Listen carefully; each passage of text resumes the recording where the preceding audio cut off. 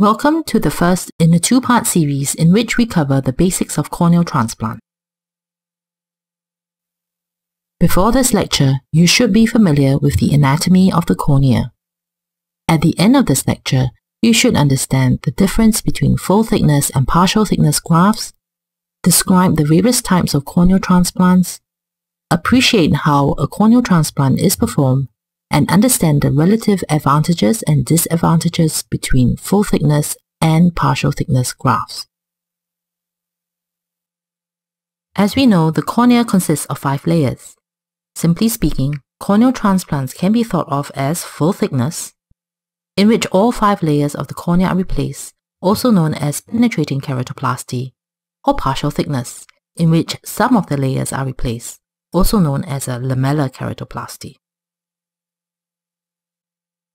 Some common indications for corneal transplants in our center include Fuchs endothelial dystrophy, pseudophakic bullous keratopathy, keratoconus, and stromal dystrophies such as granular corneal dystrophy.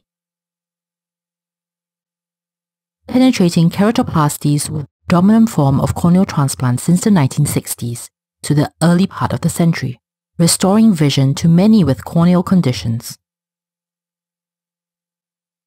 However, some of the problems associated with PKs include poor long-term survival rates of 50 to 60% at 10 years, wound-related problems such as traumatic wound rupture, infection, and astigmatism, as well as graft rejection. With advances in surgical instrumentation and techniques, targeted lamellar replacement is an emerging concept in corneal transplantation today. In this, only the diseased portion of cornea is replaced. Lamellar keratoplasty can be anterior or posterior for endothelial diseases. Examples of anterior lamellar keratoplasty include automated lamellar therapeutic keratoplasty or ALTK, pre-descemetic ALK, and descemetic ALK. ALTK is performed for disease affecting the superficial cornea in the first 200 microns or so. It involves using the microkeratome to create a flap of the desired depth in the first stage. The flap, which is of a large diameter and is sometimes slightly irregular, is replaced and left to heal. In the second stage, undertaken a few months later, the trephination is performed within the original flap, and the flap of the predetermined depth is removed. The donor cornea, which is also cut with the microkeratome, is then placed on the recipient and sutured in place. Deep anterior lamellar keratoplasty, or DALK, can be considered as pre-descemetic, in which some stroma is left behind, or descemetic, in which the stroma is completely removed. In 1985, Akila described modification of deep lamellar dissection, in which air was injected on a 26-gauge needle just anterior to the descemet membrane to achieve separation between the descemet and the stroma. Although successful in some cases, this was however associated with incomplete separation and high rates of perforation.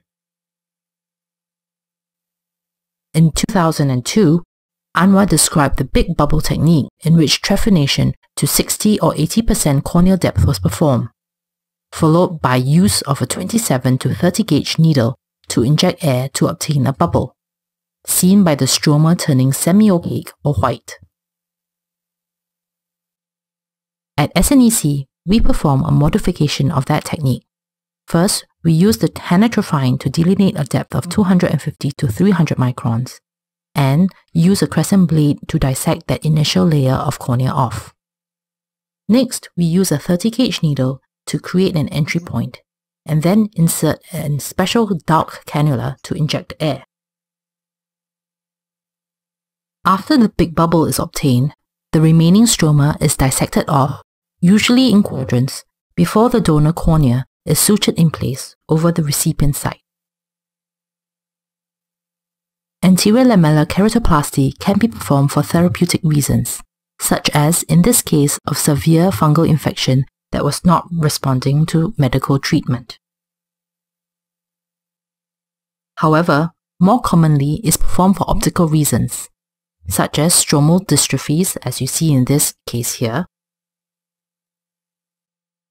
as well as for keratoconus, which may have failed more conservative forms of treatment, such as rigid gas-permeable lenses.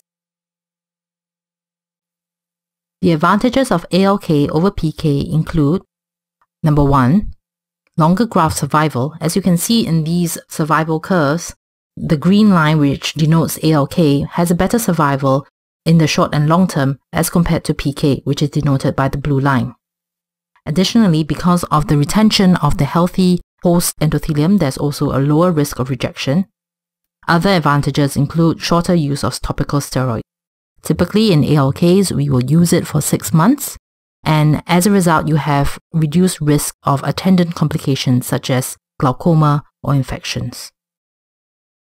ALK also confers greater tectonic strength to the eye as compared to PK. However, some disadvantages include longer surgical time, especially in the initial learning curve, which is steeper than that for PK, and it involves possible conversion to PK if intraoperative complications such as Descemet membrane perforation occur. Also, it doesn't get rid of problems such as astigmatism, suture-related problems, or infective keratitis. This concludes the first part of the talk on corneal graft basics. In the second part, we will deal more with endothelial keratoplasty. Thank you for listening.